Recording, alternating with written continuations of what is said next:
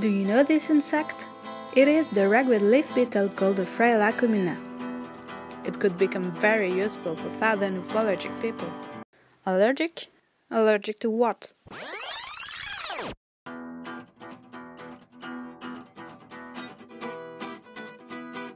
L'Ambrosia à feuilles d'armoise est une plante exotique envahissante, originaire d'Amérique du Nord. Ses semences ont été maintenant dispersées sur tous les continents et c'est une plante qui est principalement connue pour les problèmes de santé publique qu'elle cause, liés à un pollen qui est extrêmement allergisant et qui est produit en très grande quantité. Donc la conjonction d'un pollen allergisant, d'une quantité de pollen très importante et de conditions climatiques favorables font que beaucoup de gens sont malades, sont allergiques à ce pollen. Ces allergies se traduisent par des rhinites, mais peuvent aller jusqu'à l'asthme. Aujourd'hui, on estime dans les zones les plus exposées que 20% de la population est concernée par le pollen de l'ambroisie, ce qui revient à un coût pour la santé publique d'environ 20 millions d'euros. La plante est présente sur les bords de routes, au bord de rivières, mais aussi dans des champs, où elle pose des problèmes de gestion importants aux agriculteurs. En particulier, on commence à assister aujourd'hui à des résistances aux herbicides qui complexifient particulièrement la tâche des agriculteurs. Donc sur l'ensemble de ces milieux, que ce soit bord de route, parcelles cultivées ou milieux aquatiques, on est à la recherche de nouvelles solutions pour pouvoir gérer l'ambroisie à feuilles d'armoise. Yes, but what about Ophraella communa? Alors, Ophraella communa, c'est une chrysomèle, donc un insecte qui a été introduit par accident de l'Amérique du Nord, aussi en Europe, dans 2013. Donc, c'est un insecte holométabole, ça veut dire c'est un insecte qui a deux vies. Une vie comme larve, les stades larvaires, et puis une vie comme adulte. Donc, il y a l'accouplement, et puis les femelles choisissent la plante, et puis après pondent les œufs. Il a des larves qui se développent. En fait, il a 3 stades larvaires, et puis après, stade de pupe, et puis ils éclosent en adulte.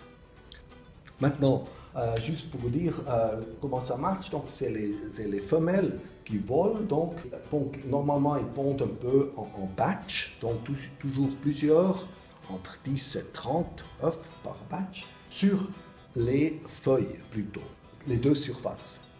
Et puis après, quelques jours, il a la première stade des larves qui va commencer à manger sur les feuilles.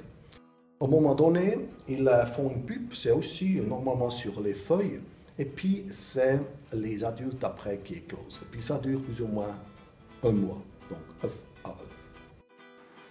So, could we use it to control Ambrosia? So we know that this ragweed beetle can cause large damage to ragweed plants, and we also see that it can kill plants. But what we actually didn't know is how it affects ragweed populations. So in order to investigate this, I've set up a large field experiment in northern Italy and in southern Switzerland, which are naturally colonized by ragweed and by this beetle. So in some of these fields we could experimentally exclude the beetle by spraying insecticides, and that allowed us to compare how ragweed populations are doing with and without the beetle. So in these fields I've monitored the ragweed populations by a demographic survey, and I've done this over 3 years. And then I used these results in a demographic model that I developed, and that allowed us to calculate the effects on the ragweed population growth. And what we found is that in every year the beetles were able to reduce the growth of these ragweed populations. And I think this is very important because it really has the potential to bring numbers of ragweeds down. And can the beetle stop the invasion of Ambrosia? There is a large variation between the different years. So that means that in some years the beetle will actually not cause enough damage in order to prevent pollen reduction or seed production. So in these years you will need to take additional measures to ensure that no pollen are produced and no seeds are produced. And are we able to use the beetle today? Obviously there's a lot of more research to be done about the beetle. My part of that is my PhD, where I look at the demography of the beetle that is climate dependent. And with that we want to make predictions how far the beetle can spread over Europe, so where it is too cold for the beetle to live. And within this range in Europe I want to find out how big the populations can grow. So more beetles apparently have bigger impact on the plants.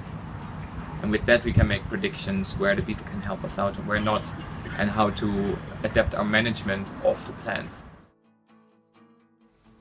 To conclude, at present time the beetle cannot be further spread because it still needs to be studied, especially for potential non-target plant effects.